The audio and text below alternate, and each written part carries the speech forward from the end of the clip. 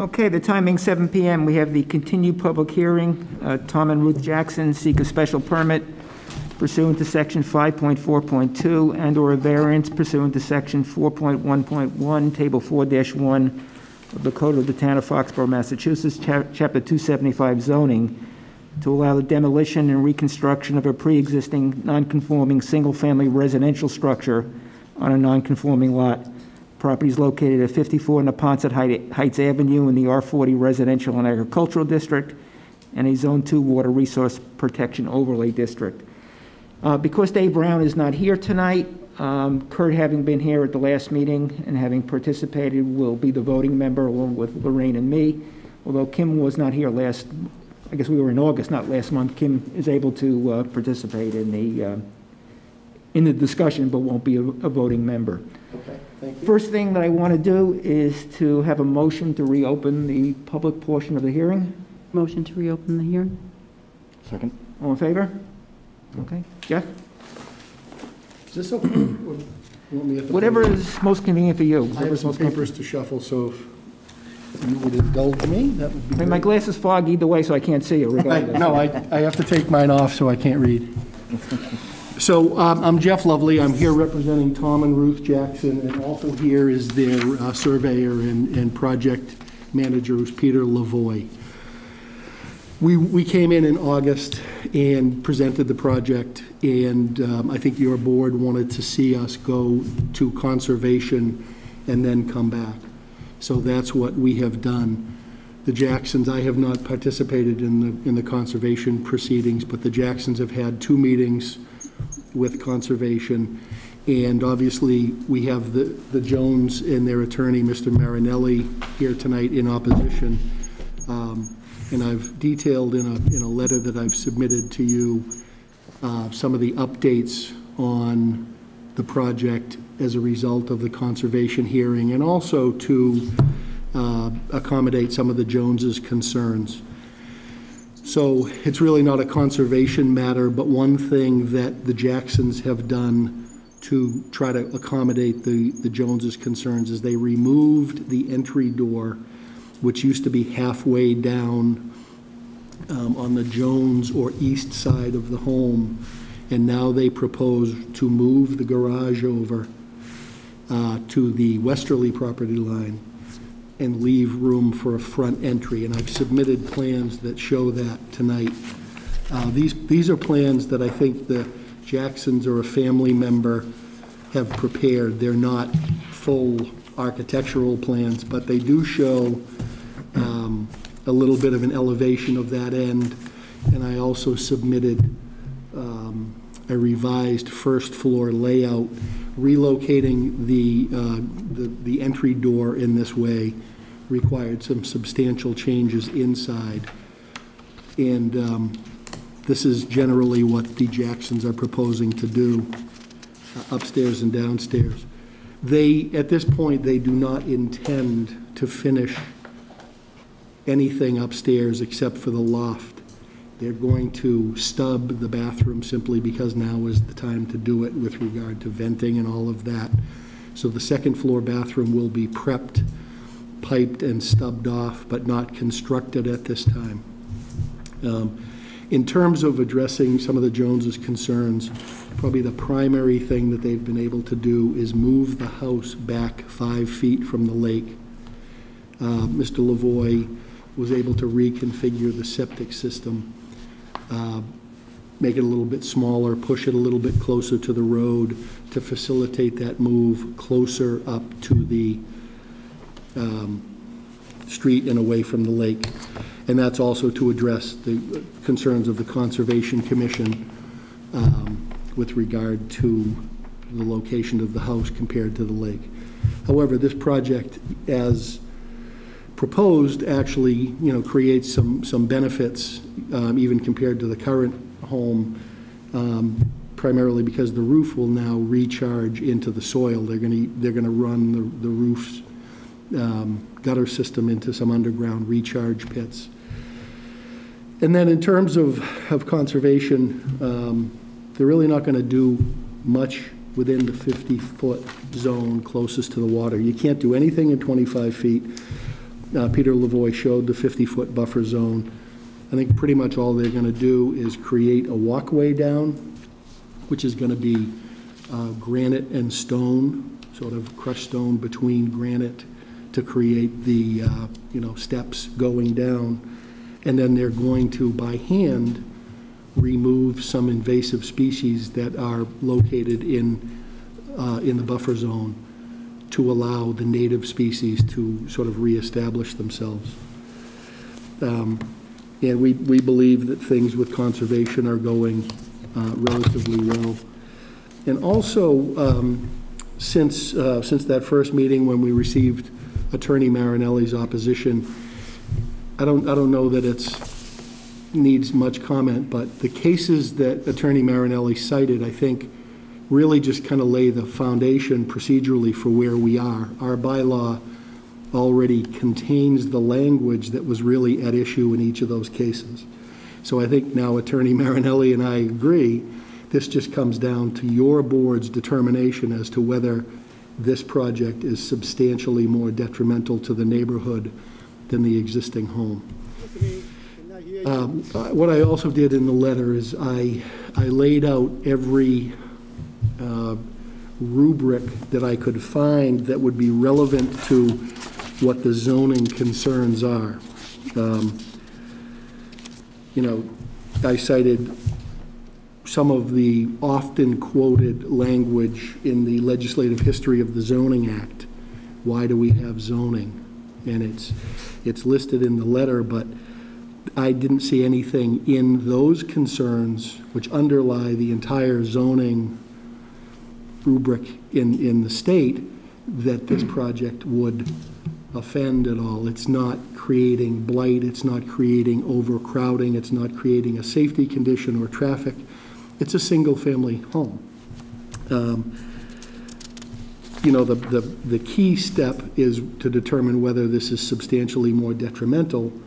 Foxborough also has some other language in its special permit bylaw that allows your board to look at community needs, traffic flow and safety, adequacy of utilities, neighborhood character and social structures, impact on the natural environment, and potential economic and fiscal impact to the town, to which I suggest that the only one that could be really relevant here is the neighborhood character and social structures.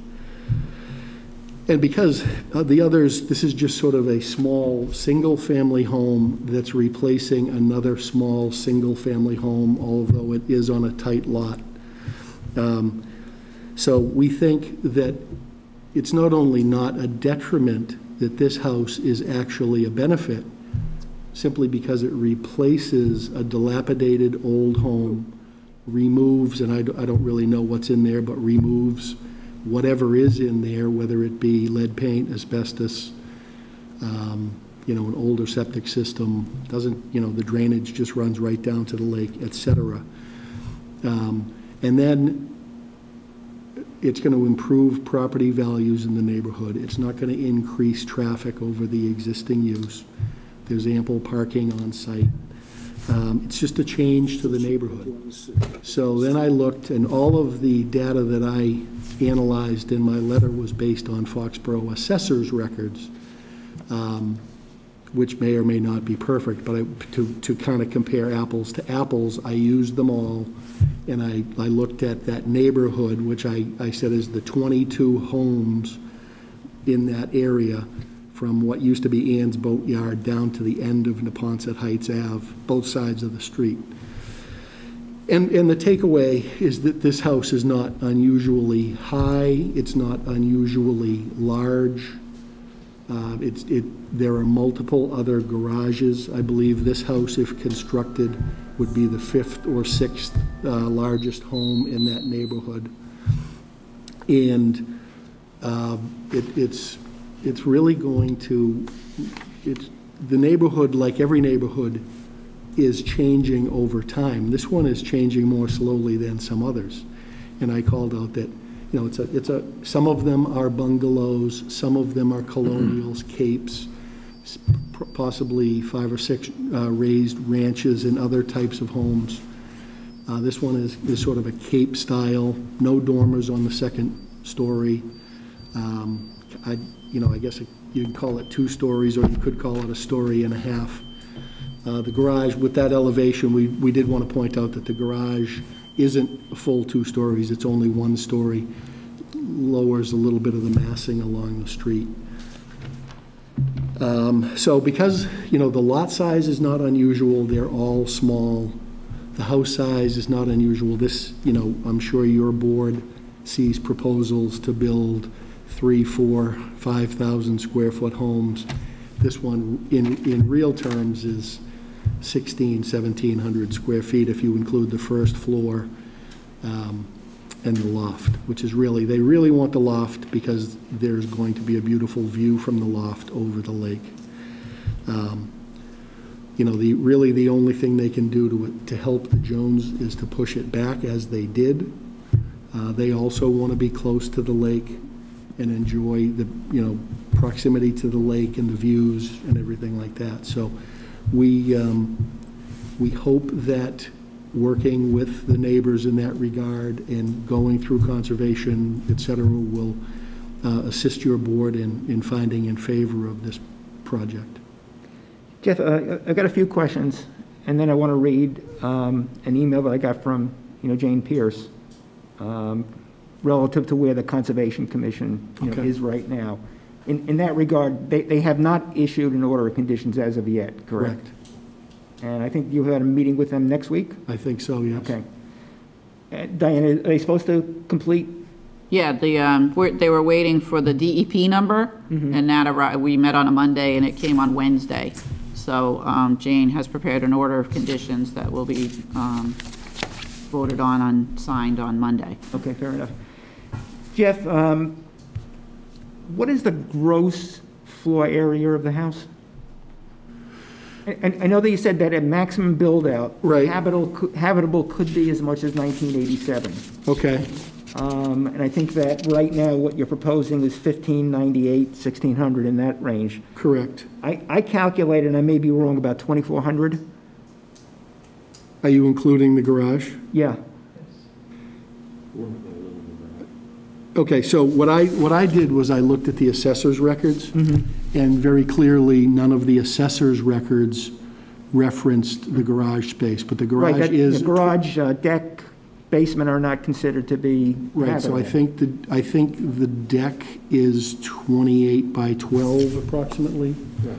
The garage is 24 by 24, which I think is 576 square feet. I was comparing the way the assessors do it. This house is, I think is this on a slab? No, it has a basement. Okay. Didn't include the basement. So I was really trying to calculate using the exterior of the plan, the living area. The footprint. I wasn't trying to subtract from walls or anything like that. But yeah, you could gross it up depending on what you consider gross floor area to, well, over 2,400 square feet. Because if you add 576 to 1987. But I don't know that that's, okay. Well, maybe. I know we're here because of habitable floor area and not gross. That's one of the criteria in section 5.4.2 to get us here. But I was just curious as to gross, and I'll perhaps explain, why later. Initially, the initial plan showed that you were 7.24 feet from the easterly side yard. Right. And now I think you're showing 6.87. Has the house been moved closer? What's the discrepancy? Well, Peter can address that, but I think that was when the house was moved back, and he was Move forward holding towards the street? Yeah, right, back or forward, yeah. So toward the street, away from the lake. And there was actually a little discussion with Mr. and Mrs. Jones about some confusion over the lot line. Peter took a closer look at it and lined up the house so that it is perpendicular. I believe that all the lot lines in this house are aligned with one another. And he came up with 6.87 instead of 7.24. Okay. Anything to add to that, Peter? And all I'd like to say is on the previous plan, the deck wasn't as wide, and that 6.87 goes to the deck because the deck was pushed out to the outside of the house. Mm-hmm.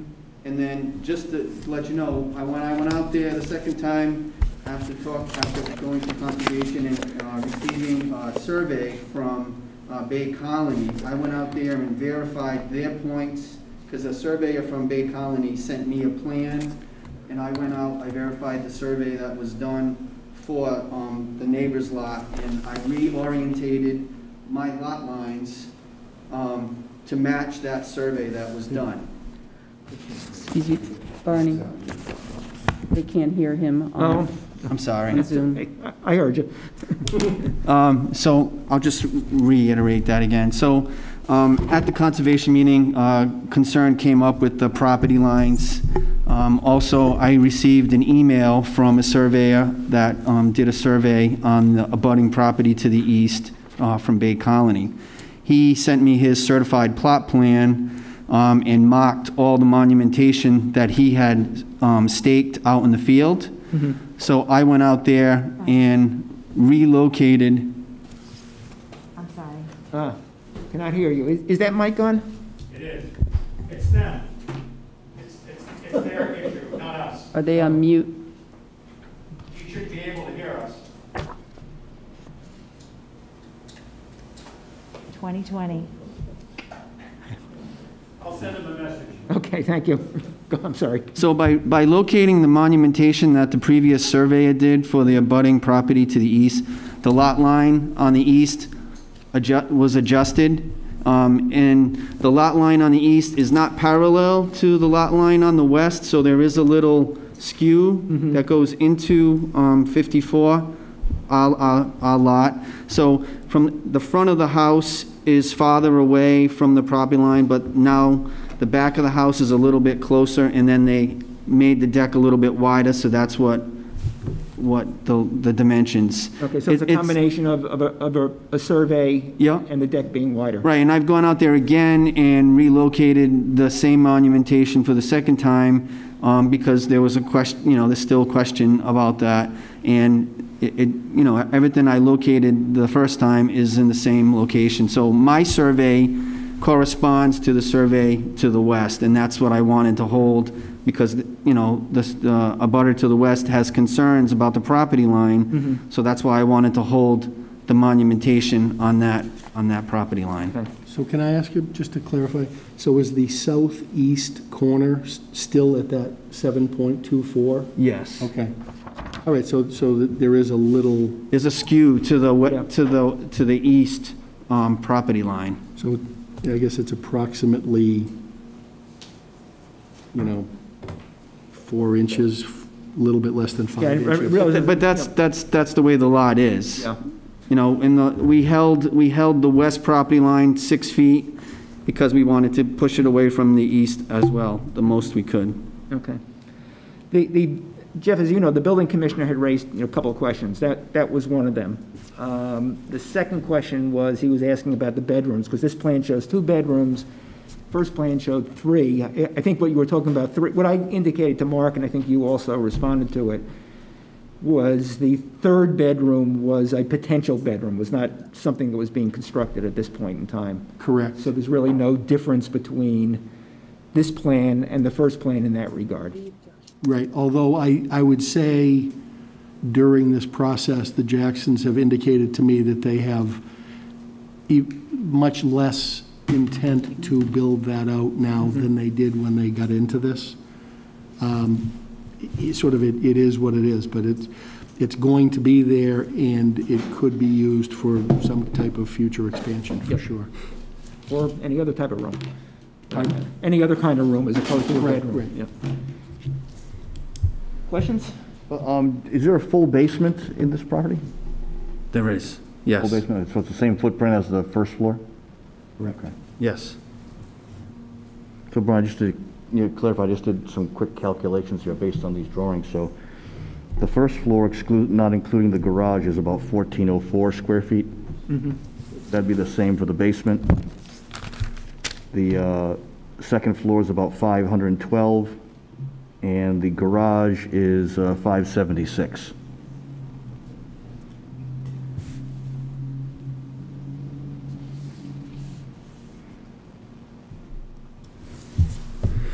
And that would mean that the actual lot coverage would be about 1980, because it'd be the 1,404 plus the garage 576.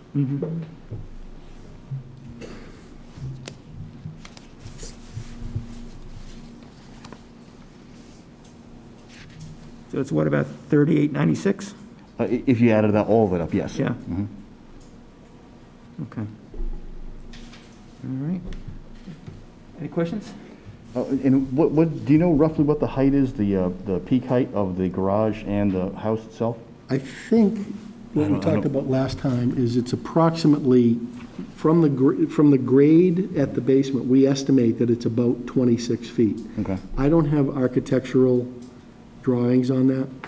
You know, the way the Jacksons initially were working with a modular home designer who came up with this. It had some dimensions on it, but it doesn't have sort of peak height from grade. But we're estimating it, I think, at 26.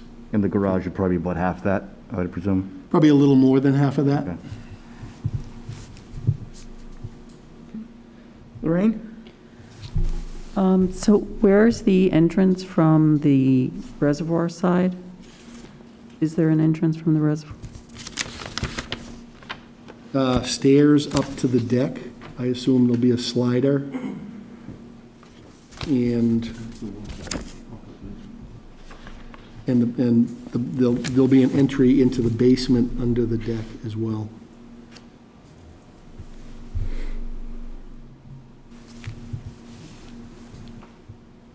And then just one question. I noticed, I went and looked at the stakes today, and I noticed that there's a retaining wall, that the stake for the house is on the other side of that retaining wall. Yes. How, I guess my question is, how does that,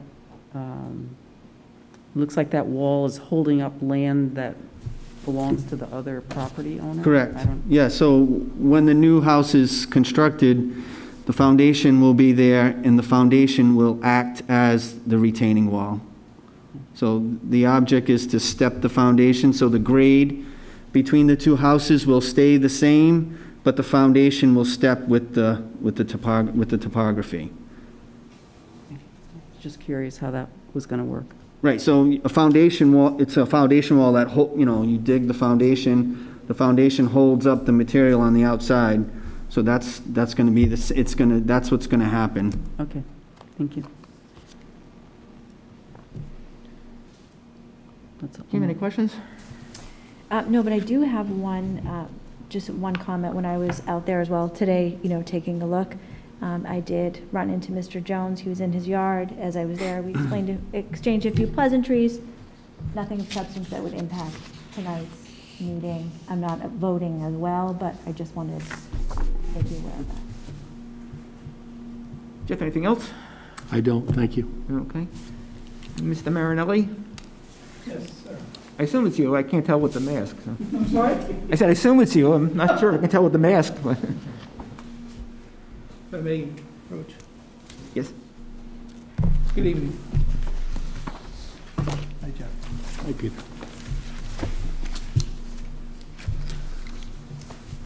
And just want to reserve any time that Mr. or Mrs. Jones would like to say something. Now, when we first filed the opposition, I believe there was some mention of a variance, so that's why the explanation in the beginning of the opposition. I just want to be clear on that. I think we understand, and everyone agrees, Jeff and I do, that the core issue is the substantial impact on the neighborhood. And I think in the deliberations regarding this matter, you have to focus on the impact on the neighborhood, not the benefit to the town of Foxborough. There's been some mention in the written record that's been presented as far as the letter of advocacy of the benefit to the town of Foxborough. But the focus is whether or not this is going to have a substantial impact, substantially more detrimental to the neighborhood than existing. So I wanted to bring that to your attention. The other thing, and I think you touched on it, a few things, is that the garage needs to be included because we're talking about the overall impact of the structure. None of these cases where the deliberation is over zoning, a special permit, I never see any case that distinguishes between habitable area and non-habitable area. So any reference to the assessor's map as far as habitable area, removing a garage or whatever, has no impact on your deliberations and really is of no concern.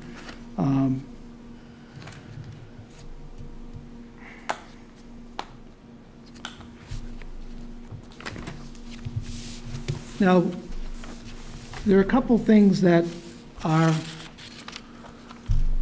absent from the package that's been submitted and what intends to be submitted, and I understand in fairness that there probably will be a more definitive plan, but we don't see a definitive plan. You know, there's such things as a sketch, a conceptual plan. You all know this as planning board members. If this was a subdivision, you wouldn't have somebody come in here with a sketch plan. They'd come in here with a conceptual plan, and they'd come in here with a definitive plan. And your deliberations would not be final until you had the definitive plan. A sketch plan, a conceptual plan is not going to do it. And I believe my brother did already acknowledge that, well, we don't have architectural drawings. Now, the significance of that is, and it has to go with, amongst our concern, is the height of the structure. We know that there's a restriction under the tables. I believe it's table 4.1, residential area. I believe it can't be any more than 35 feet high. That's not the issue. The issue is, what is the actual height of this structure going to be? And when we submitted our opposition, initially we submitted, it was a shade report or a shade study. And I'm no expert. We didn't retain an expert, but there's access to Rhino. There's access to technology where you can just plug in the address. You can plug in the height of the structure. You can put in an existing structure on there, and that's what we did. So we have a plan view, and I direct your attention to this shade report. There's the existing structure, and then there's the proposed structure. So right away you can see, just by the pivoting of the proposed structure, so it's perpendicular to the existing structure next door, the Jones's home, it creates a significant impact on the shading. But now you add 24.5 feet, even if you look to 30 feet, we understand they're saying 26, but certainly we can all agree that if it is 26, the impact is going to be marginally greater than the 24.5. So we anticipate submitting something that's going to be 26. But again, would like to see a definitive plan so we know exactly what the height is of the structure. So I don't want to beat a dead horse, but I think this speaks for itself. It absolutely does. And under a special permit, yes, there are criteria for the special permit and the zoning bylaw. I understand that. And I would say that the visual concerns, the visual consequences to the properties in the vicinity of the abutter are of concern, and that would fall under section subpart 4, neighborhood character and social structures. It doesn't fall under the traffic flow or safety. It might be under 5, impact on natural environment as well. So our concern is that we don't know what the visual consequences are in the worst case scenario at 26 feet, let's say. Or is it more than 26? All we know right now, it's possibly 24.5. And there's case law where an abutter is considered an aggrieved person under 48, Section 17, which has to do with exhaustive of remedies and judicial review. But certainly an abutter is considered an aggrieved person for purposes of standing where there is an issue of visual impact or visual consequences.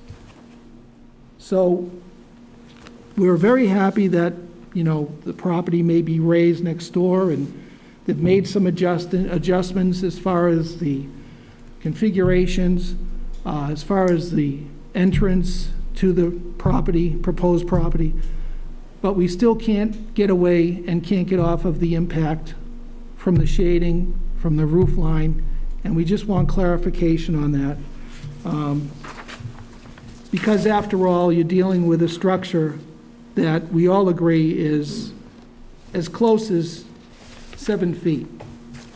And I don't think any of us would want to have a structure that extends that length, or that height, almost 7 feet away from your window, from your house, and from your side yard. It just is undeniably a huge shading issue. And that's the concern my clients have. That's the concern that some of the other neighbors have. You know, it doesn't matter the benefits to the town of Foxborough. Again, the impact is whether it's going to be substantially more detrimental to the neighborhood. So with that, I want to defer to Horace or Roberta if they have any comments or concerns that they want to raise.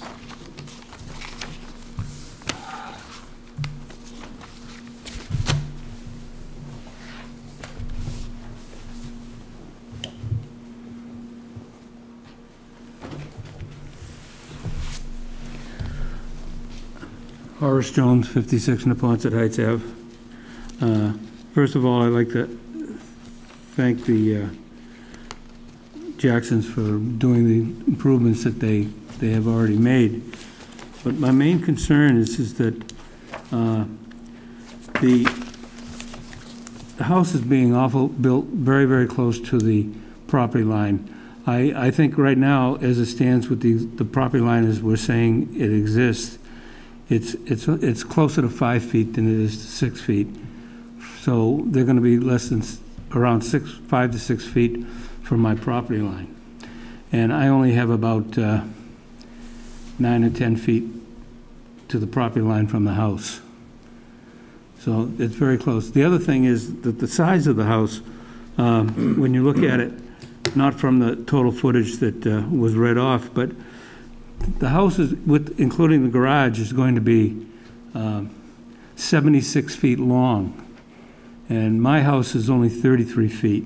So I'm going to have a view of a home that is just, that's my view, the home. I'm not going to have any more green. It goes beyond the house on both sides. And it just obstructs the green space that I have to look at now. The big difference between the old house and the new house is that they're being built 90 degrees apart. The new house is going to go this way, where the old house went this way. And so I'm going to lose a lot of light.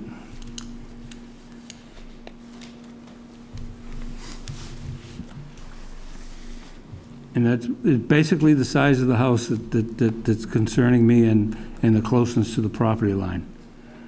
We're going to have like an alley in Dorchester to get between the houses if it goes up. And we don't have much space to begin with. That's all I have to. Okay, thank you. Question, Jeff, for you, Mr. LaVoy and the Jacksons. Architectural plans, have any been prepared? No, they're trying to go through this. It's going to cost, thousands to do final designs. And I would point out, to Attorney Marinelli's comment about a subdivision. Peter's plans are not sketch plans. What I was talking about, sketch plans are the elevation and the 2 floor plans that we submitted to try to show you where we are right now. Those are sketches. But in a subdivision, the proponent rarely provides architectural drawings. They show the approximate location of the house on the lot, and that's it for subdivision. So the comment about sketch plans, I understand the issue with architectural plans. With regard to that issue, I think if the board is inclined to grant this petition, it could be conditioned so that the building inspector, upon application for a building permit, or your board, could determine whether there was anything that was material or a substantial departure from the floor plans that we've submitted. And if so, we could come back in here. I think that would be a fairer way to go.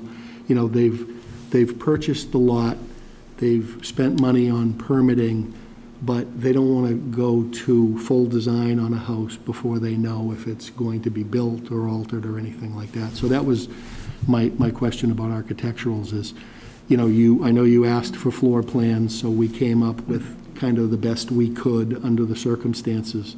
I would like to clarify another thing. Peter and I were looking at the initial designs that the modular that were designed, and it shows that the house is approximately 23 feet or so above the front grade. And you could, so I have to confess that I've actually never been able to decipher Foxborough's determination of house grade and house height. But if the board were inclined to grant the petition, there could be a condition on height, say above the grade on the south, which is the front of the house, in order to protect that concern. But I show it. Peter and I were trying to think about what it is, but there's a line that shows 22.5, and then we estimate, and there may be another foot or so for floor height. So 26 is sort of a liberal estimation of what the height might be. I would point out that, you know, when you consider the space between the Jones house and the Jackson house, you know, you'd consider both sidelines a setback. So it's really about 12 or 13 feet between the two homes. The Joneses' walkway appears to encroach on the Jackson lot. I don't think the Jacksons will ever ask the Joneses to remove it or move it. I don't know, but I don't think that's a problem. And I would point out that the Jones easterly sideline is 3.3 feet. So this is a neighborhood where there are multiple very narrow sidelines. And that, you know, it's a larger house. It's consistent with the house that someone would want to build, given the level of investment. You know, if you look at the first floor plan, it's not a huge house. It really has one big room, kitchen, dining, living, and 2 bedrooms and 2 bathrooms. You know, it's not a mini mansion or anything like that. Mr. Marinelli, you were raising your hand. Oh, if I may, I just wanted to bring up, I only referenced. Can you come to the microphone, please? Yeah. Well, the Chengs are here now, so. I only reference sketch plans, conceptual plans, and definitive plans for purposes of showing, in your process, you have multiple hearings. Normally, something is not granted in one hearing, and there's several steps. And so, of course, there's give and take. There's additional plans provided with more information, more detail. We certainly are not asking for finished architectural stamp plans because that'll cost a lot of money. But we want something better than what's being proposed because the original plan that was provided said, and I'm very clear pretty much on this, elevation may be subject to change or something along that line. So it seems like it's, you know, as an attorney, as zoning members, planning board members, you have to always be concerned about what is the exact figure I'm working on. Planning board is enforcing zoning, and zoning has a table on heights. We're not saying it's going to be 35, we know that, but let's identify and let's be clear on exactly what the height is going to be, you know? And don't be confused with the 23, and I appreciate the explanation, Jeff, because you have to figure in the elevation of the foundation and the grade and all of that. So if it's 26 that he's saying, we're going to go with 26, but we'd like to see something a little more definitive on that. And that was all, so, but thanks. Oh, and one other thing. There was mention that, you know, yes, the purpose of zoning is to absolutely use a piece of property. Homeowner buys a piece of property, and they certainly are allowed to develop that piece of property. There's no question about that. However, you always have to be concerned about the best use of the property, not the maximum use of the property. There's a distinction. So we're focusing here on what is the appropriate and what is appropriate for the neighborhood, for the abutter, not maximizing. And that's, I think we've carried that in our presentation, so thank you. Anybody else wish to be heard?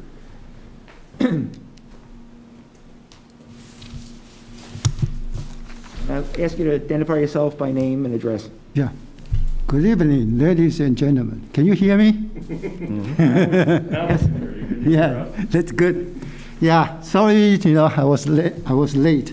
Somehow the technology, something not working, so, you know, I just, you know, came over here right away, okay? And so maybe something talk about it before I came, but I don't know. So I just say what I plan to say. Tell us who you are. My name? I know who you are and know where you live, but for the moment, please tell us. I'm Henry, and my wife Cindy. We are from 52 Nippon-side Heights, so just next to the 54. Mm-hmm. And first, I really like to welcome our new neighbors, Tom and Ruth. And Chapter 275, zoning document, Table 4-1. All residential structure shall conform to the dimensional regulations. The minimum side yard shall be 15 feet, 15 feet. Since it is a pre-existing non-conforming single-family residential structure, so it should not expand to the side. Again, the width of the new house should not be extended. Also, Section 5.4, non-conforming single residential structures may be reconstructed or extended. Such extension does not increase the habitable floor area of the structure by more than 25%, not more than 25%. I believe these statements have their important meanings to our community, especially in those areas. The houses are very small, land is very tight. Okay, and it's important meaning, you know, to our community because of the safety and because of the privacy. Again, because of the safety and the privacy. However, to my best of my knowledge, the proposed house is almost double of the existing footprint, which does not even include the garage area. In summary, for the reconstruction of 54 Nippon-side Heights, certainly, first, I really welcome our new neighbors. Second, according to the regulation requirements, the width of the new house should not be extended and the footprint should only be increased by 25%. Thank you for your attention.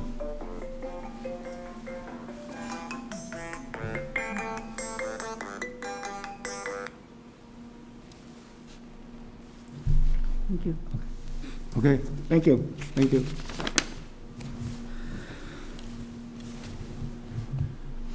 Anybody else wish to be heard? Okay, I'm going to lose my voice now.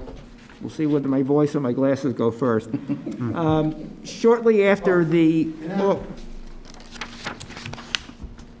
One more comment, I forgot. okay.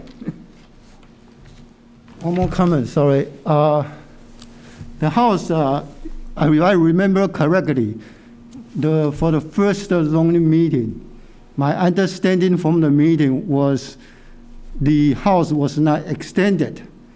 In terms of the width, was not extended toward my house. Today, I just saw the plan, okay?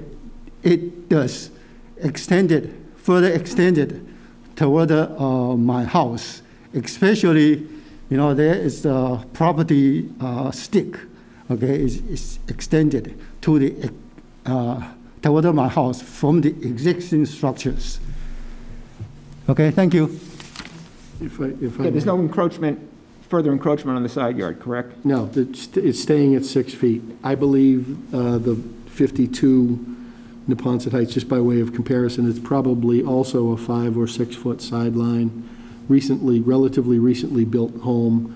That one is a 2-story colonial, 2,132 square feet, not counting basement, not counting garage. It has a 2-car garage. I believe that one was built in 2011. And it was So that's more of a type of thing that could well continue to happen in the neighborhood. It's unusual that they would criticize somewhat of a similar project. But. And that was a special permit, not us as members, but this board approved.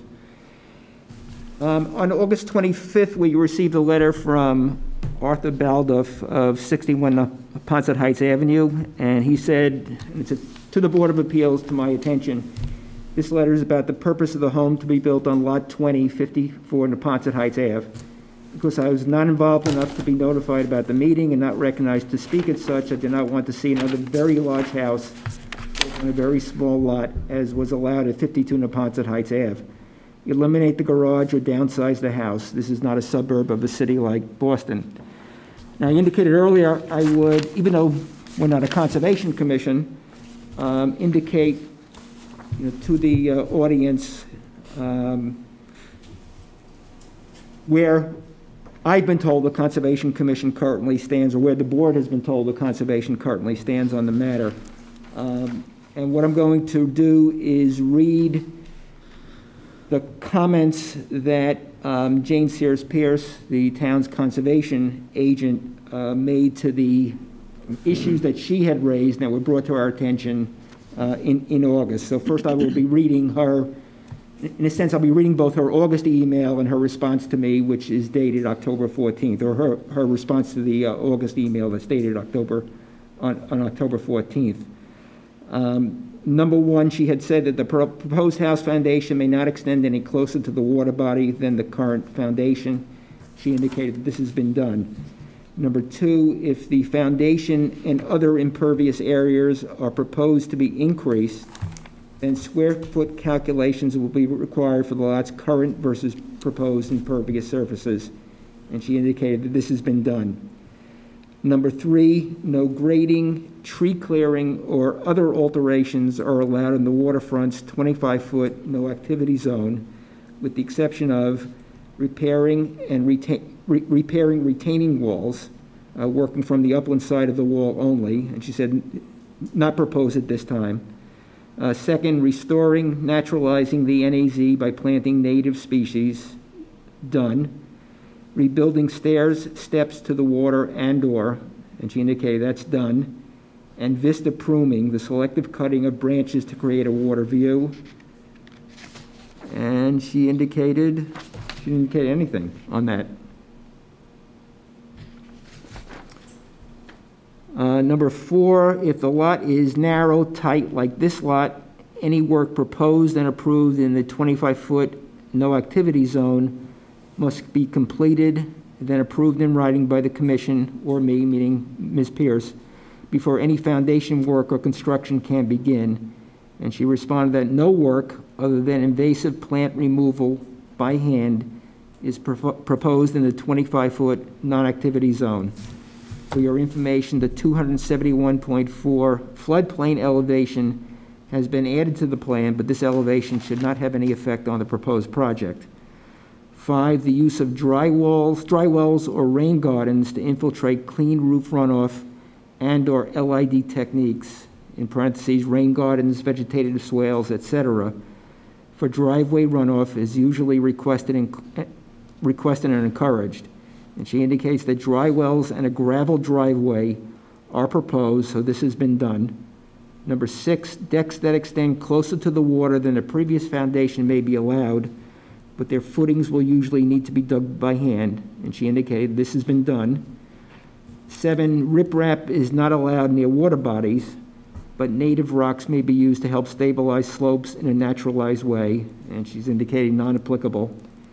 8, 25-foot no activity zone bounds may be required to notify current and future homeowners that no activity is allowed beyond the bounds, and she indicated not applicable.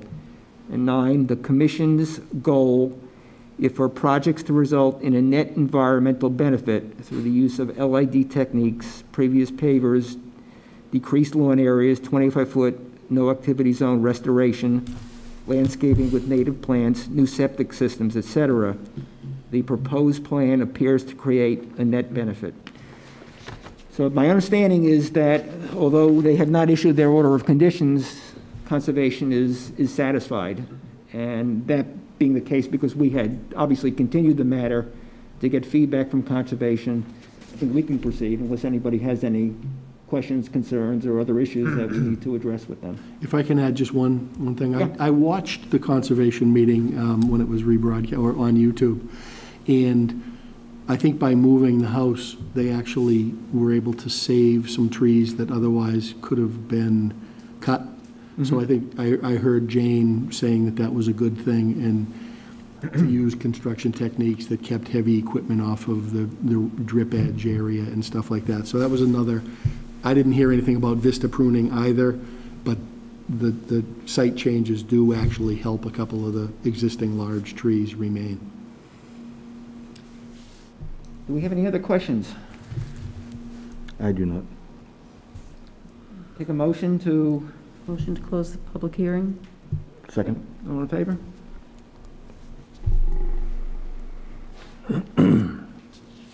I guess I'll start.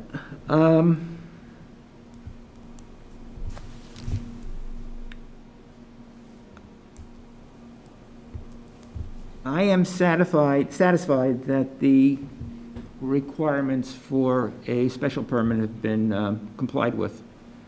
You know, I recognize that the larger footprint of the proposed residence in relation to, or in contrast with the existing structure, is going to both increase habitable area and increase gross floor area, and I recognize that that will obviously make a denser use of the property than at the present time.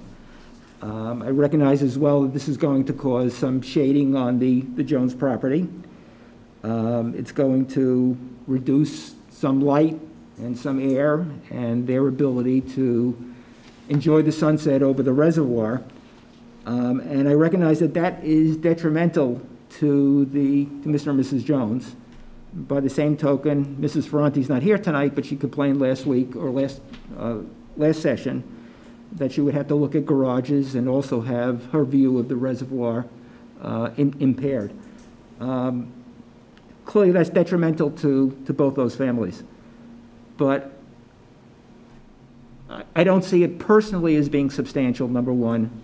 And number two, it affects two neighbors and not the neighborhood in its entirety. There is going to be some improvement to the neighborhood and to the town by the elimination of a home that is in poor physical condition, and its replacement with one that I think will be attractive. And I recognize that although the house itself, the proposed house itself, is going to be considerably larger than the current home, the habitable area is not significantly larger than other houses in the neighborhood. It is significantly larger than some, but not all. Looking at the houses that are on the abutters list, I took a less expansive view of the neighborhood, Jeff, than you did. I believe that 5 houses, there are 15 properties with houses on the abutters list. 5 will have greater habitable area than the proposed home. 1 is roughly the same, within a couple of feet. So we're pretty much in the middle as far as size. So although there is a substantial increase from the current house to the proposed house, I don't see that as being substantially detrimental to the neighborhood, because we're really within the middle. The reason I was concerned about gross floor area, not just for the issues that Mr. Marinelli raised, but I wanted to be able to compare gross floor area for the proposed house with others in the neighborhood. And again, looking at the abutters list, and assuming that Kurt's calculations were pretty much, on the mark, I think there are 4 houses that have larger gross floor area than this one. So again, although there is that increase, I don't see any substantial detriment to the neighborhood. Again, we're dealing with, throughout the neighborhood, undersized properties, and that's most apparent on the side, on the Neponset Reservoir side of the street. These are narrow properties. No matter what you're going to build, that's larger than what is there now. It's going to increase density. I believe that there is a broad range of homes in the neighborhood. There's no specific type of home. There's no home that's characteristic of the neighborhood. So I don't think that there's any adverse consequence by building a home of this nature, to the neighborhood. Looking at the criteria that we set forth, for special permits in section 10.4, again, there's no single style or design of homes in the area, because we're replacing an existing home. We propose to replace an existing home with a new one. There's not going to be any impact on utilities or public services, on traffic or safety. I think the conditions and requirements that the Conservation Commission will be imposing are going to address environmental issues and concerns. The town is going to benefit by the fact that there's going to be an improvement in the quality of the home, an improvement in the physical characteristics of the home, and there'll be some minor benefit to the town in additional tax revenue. So ultimately, I don't think that there's any adverse consequence to the neighborhood as a whole. I don't see any adverse effect on the character of the neighborhood as a whole. With that, who wants us to go next, Lorraine or Kurt? I would just really, echo everything you just said, Barney. I don't see an adverse effect on the neighborhood itself. Recognizing, of course, that neighbors do have their concerns, and I understand that, but I do agree with Barney that the adverse effects are minimal, and there are houses that are similar size in the neighborhood, and that the context of the neighborhood is not one type of house, so it's in keeping in context with the neighborhood. Lorraine? So definitely hearing the concerns of the neighbors about the proximity of the homes. I think that the change in that entrance, I hope, will help alleviate to a certain extent the neighbors on that side. And, again, they're the two, and the one directly across that would obviously be most impacted by this construction. But, I think for all the reasons in terms of, the dimensions and the general neighborhood appearance and how it fits in with all of those, I have to agree with what's already been stated, that there is not a detriment to the neighborhood. And, again, it does meet everything that's set forth in our, special permits section that we are looking for in terms of benefit and impact in general. And I think especially since Conservation Commission has essentially approved the placement of it now, it moving back, I think, it should be approved for the special permit. Kim? Nothing, thank you. Okay. I think I want to go a little bit out of order or out of our typical practice. I think I want to make the motion. I've got some conditions, and then we've got to discuss whether any others should be added. So a motion would be to grant the requested special permit by finding that construction of the proposed residence will not be substantially more detrimental to the neighborhood in which it exists than the existing nonconformity, and determining that the adverse effects of the proposed residence will not outweigh its beneficial impacts to the town of Foxborough or the neighborhood in which the subject property is situated, in view of the particular characteristics of that site and of the proposed residence in relation to that site.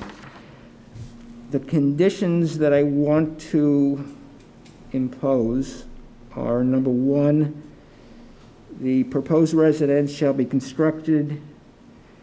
two-story structure that is 27.5 feet in width by 52 feet in length, with habitable floor area at full build-out that shall not exceed 1,987 square feet.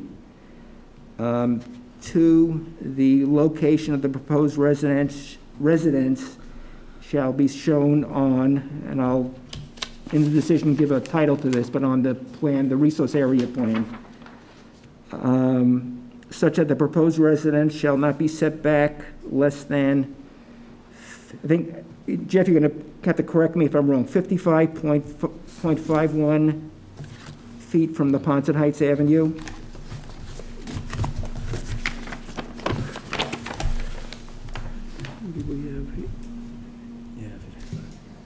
That appears to be correct. Okay, shall have a rear yard setback that shall not be less than 62.56 feet. Well, that goes, yeah, that's to the wetland, to the retaining wall, not to the back property line, but that's fine, That's- because that's the the closest that place, they yeah. approved, so. Okay. And shall have side yards of not less than 6 feet on its westerly side and not less than 6.87 feet at its closest point on its easterly side. The proposed residence shall comply in all respects with the conditions and requirements imposed by the Town of Foxborough Conservation Commission. That's number 3. Number 4 would be that demolition of the subject property's existing structure and construction of the proposed residence shall be restricted to Monday through Saturday between the hours of 7 a.m. and 5 p.m. What I want to talk about is the height and more definitive plans, suggestions. Well, I think we would need at least a plan that is a little bit more developed than, what we have in front of us that's going to show actual dimensions, actual heights, It doesn't have to be a set of construction documents, but at least something that's, schematic or developed in some way that shows us the dimensions.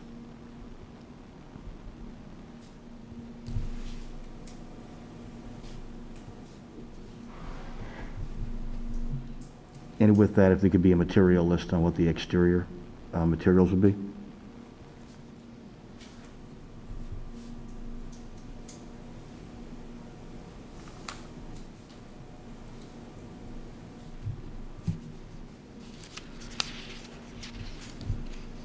So if we were to say definitive plan showing the dimensions of the proposed residence indicating exterior materials, dimensions obviously would indicate height.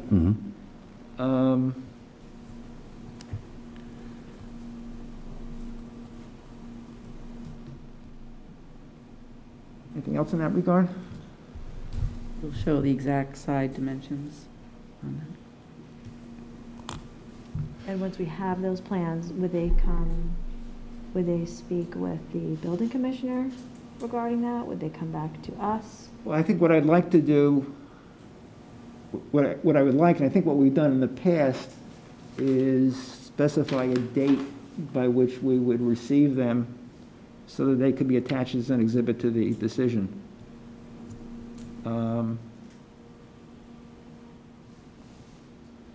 Give me a sense as to how soon you can get something to that effect.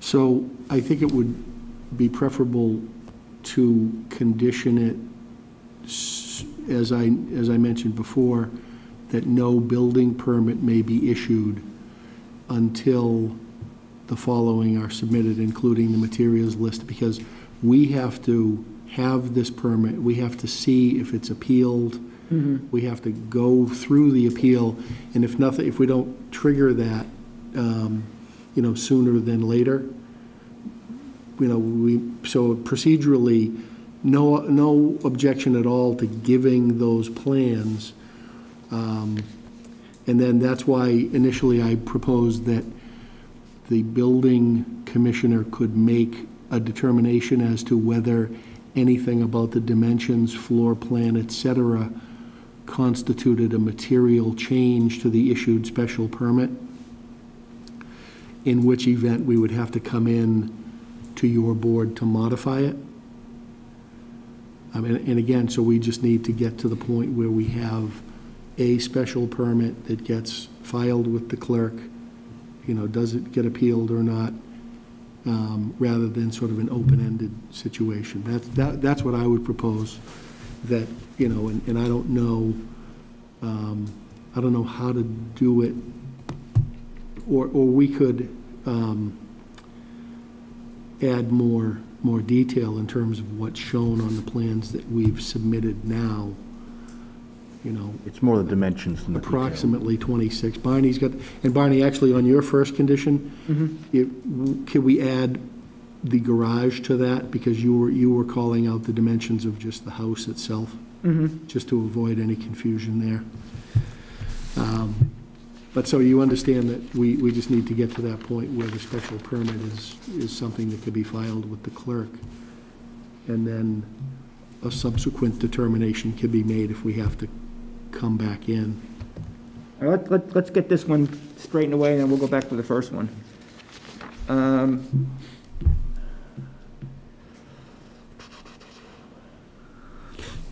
So if we were to say definitive plan showing dimensions of the proposed residence and indicating its exterior materials to be submitted to the town of Foxborough Building Commissioner, and subject to his satisfaction as a condition to the issuance of any building permit?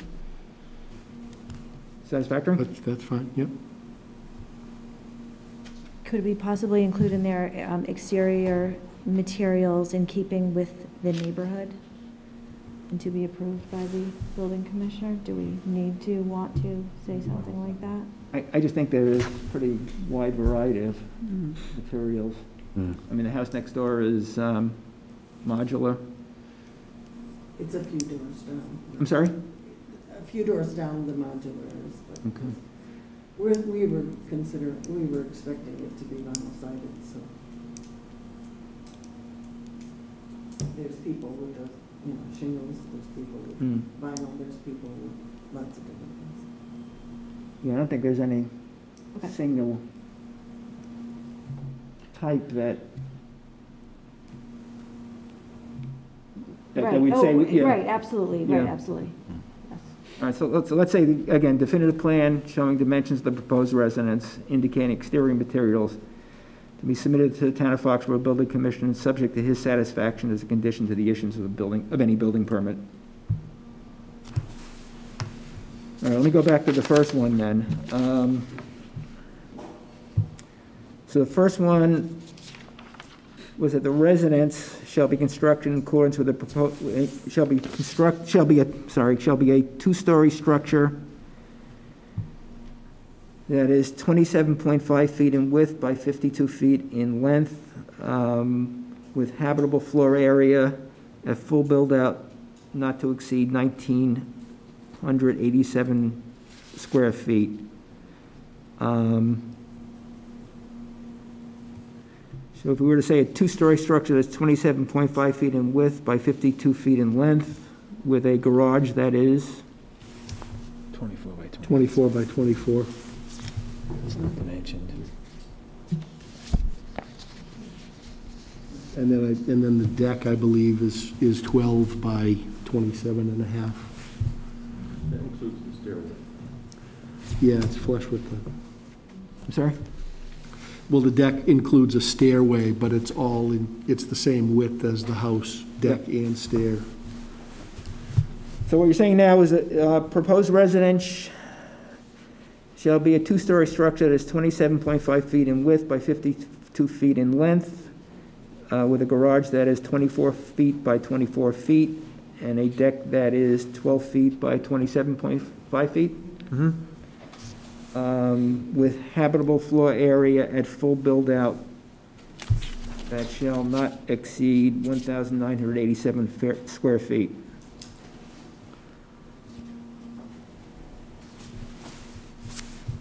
You want me to read the rest of them again? I don't. Anybody want to read the rest of them? Well, we all said. That's good. Anything else anybody can think of? Just a question. So the basement that was calculated in there is not in that 1,900 square? No. Basement is not considered habitable, Not habitable? even if it's a finished basement for some strange That's reason. what I was wondering. Although I'm happy that that's the case. Yeah, okay, thank you. The assessor's office doesn't consider it to be habitable floor area. Okay. I think attics are not, decks are not, garages are not. Anything else? Okay, motion? Motion to approve special permit for 54 Neponset Heights Avenue. Second? All in favor? I would expect within the next 2 weeks, we will have prepared and signed the decision. Mr. Marinelli, you know that once it's filed with the town clerk, there's a 20-day appeal period. You certainly have the right, as does any party in interest, to appeal. I would really hope that, as disappointing as it may be, rather than avail yourself of that right, you welcome the Jacksons to the neighborhood with, friendship and understanding. Thank you very much. Thank you.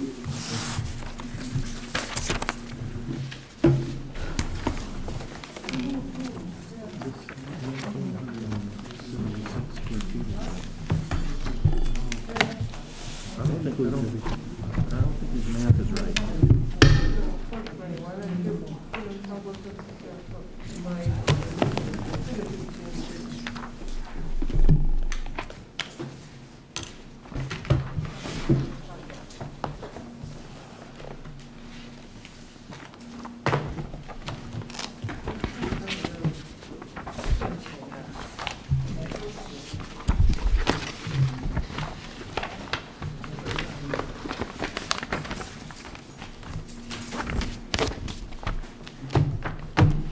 It's really such a tight neighborhood, I have a question. Your footprint is already 1,400 square feet. How can you make it two-story less than 19 something? So the second floor is only about 500 square feet. You believe it?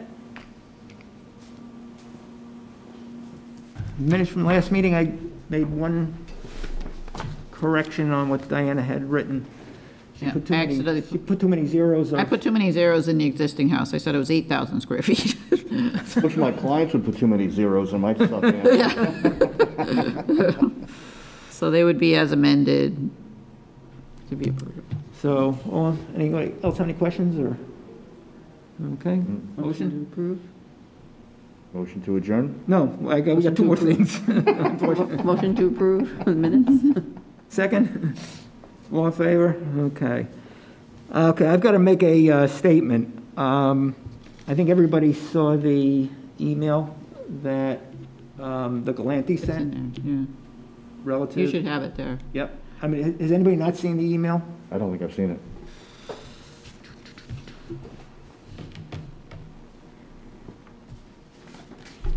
It's under your letter. Who were the Galantis? As you remember, as you may remember, you were here last month. Why don't you quickly read it? Okay. Have you seen it? I read it, yes. Okay. And you have, okay.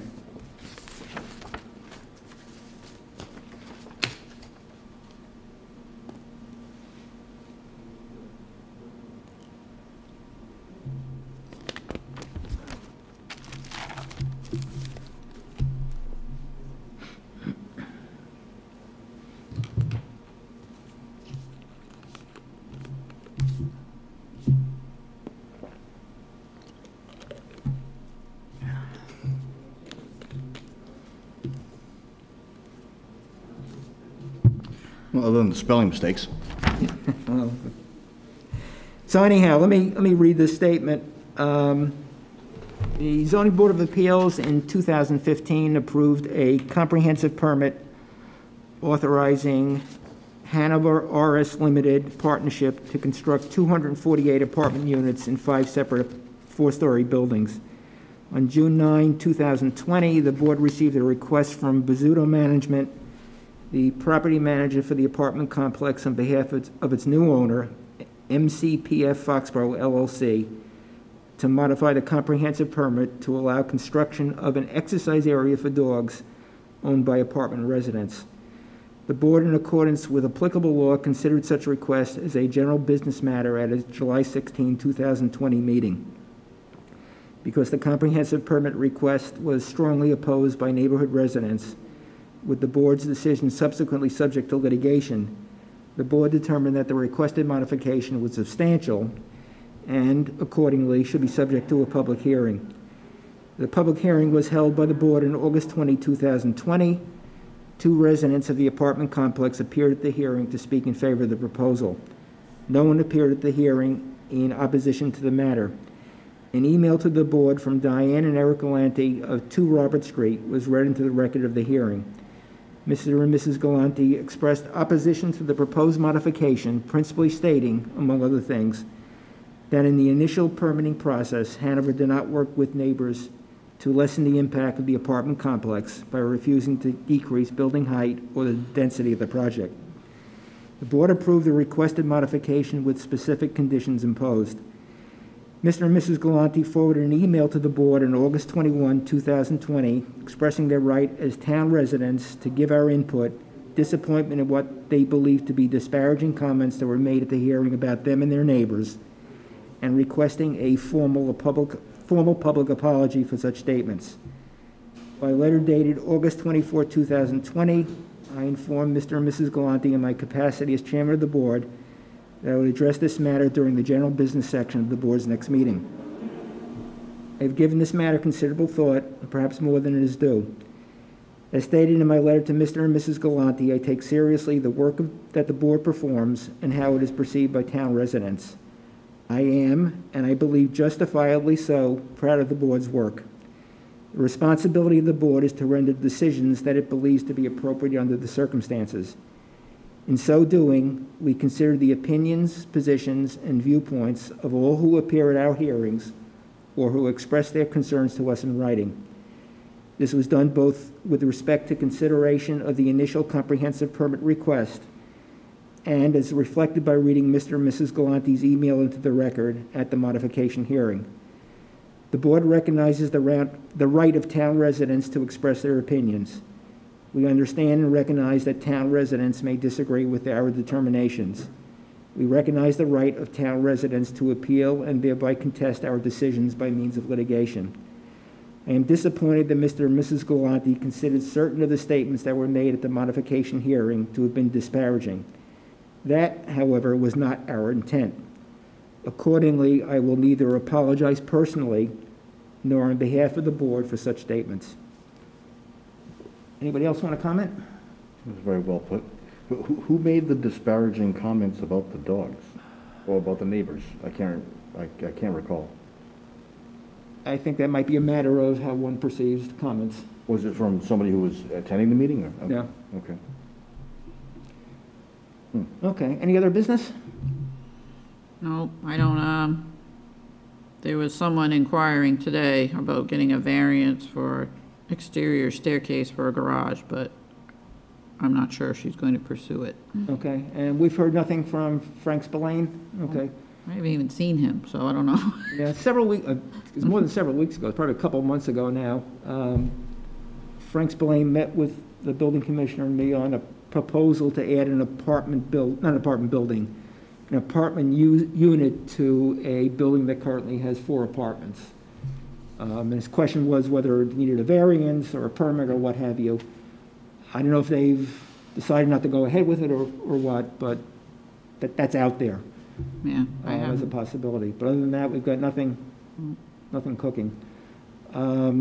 Really going ahead into the future, I would not be surprised if we have 1 and maybe 2 comprehensive permit requests next year. One would be, if we have it, at some point we'll have it from the Housing Authority, property on Walnut Street. And there's a possibility Mike Sagon's property on Moore Street, and I think he wants to develop that, and there's a possibility of that as well. So, time will tell. Okay. Anything else? I think that's it. Motion to adjourn? Second. All in favor?